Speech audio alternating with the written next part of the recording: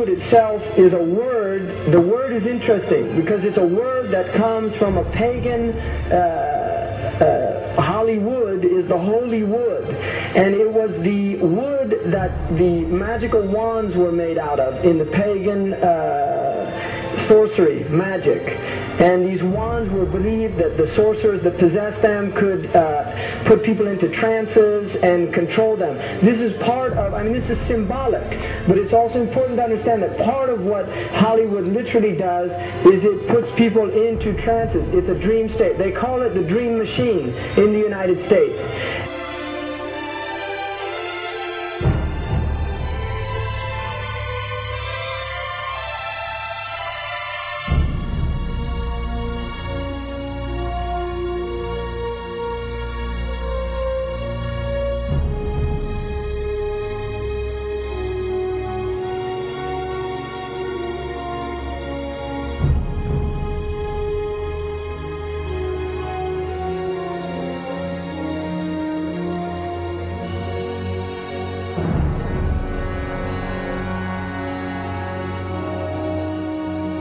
Creates fantasies for people. It puts people into these things. Now, one of the things is interesting that in the part of what's done in movie theaters, in darkened rooms where people watch television, is literally a trance state that occurs. So what's called suspended state of disbelief. You enter into a state, you suspend your disbelief and enter into a state whereby you begin to believe what you internally realize is imagination.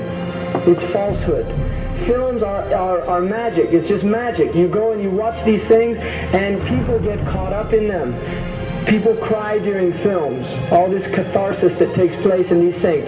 Many of the films, and this is an important element in the control mechanism, is literally allow people to go and have certain type of catharsis as a purging experience, which Aristotle talks about the necessary element. One of the necessary elements of tragedy is to create this cathartic experience. And this is why a lot of the films, especially also news and things like this is why news is very important in this culture. Everybody watches the news. They have this tragic, cathartic experience of watching the tragedies of others and then feeling safe and complacent in their own experience of this suspended state of illusory well-being. So these are very intricate and sophisticated methods. Now, I think it's dangerous, although there are elements, there's concerted efforts that take place, there's also a lot of people that have similar worldviews that aren't necessarily working together in concerted efforts.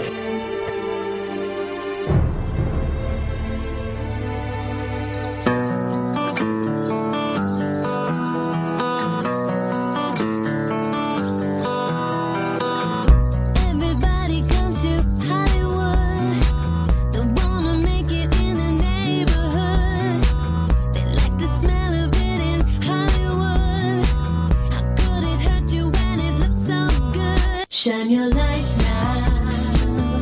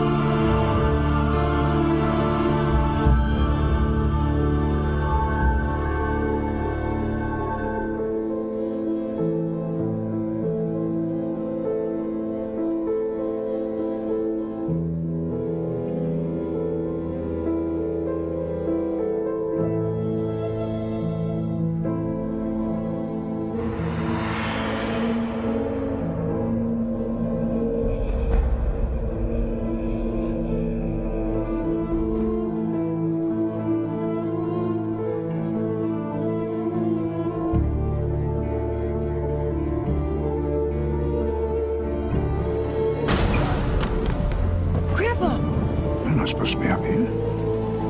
Looking at that? I just wanted to know.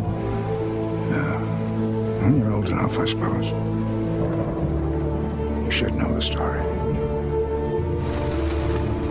Okay, here we go. It was 1832. On a night much like this.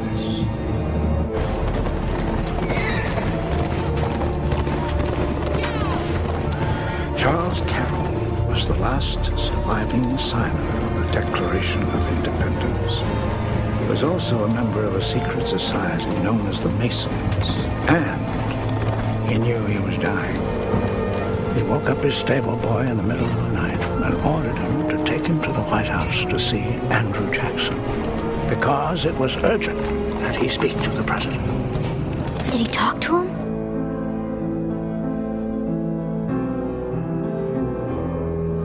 No, he never got the chance. The president wasn't there that night. But Charles Carroll had a secret. So he took into his confidence the one person he could, my grandfather's grandfather, Thomas Gates. What was the secret? A treasure. A treasure beyond all imagining.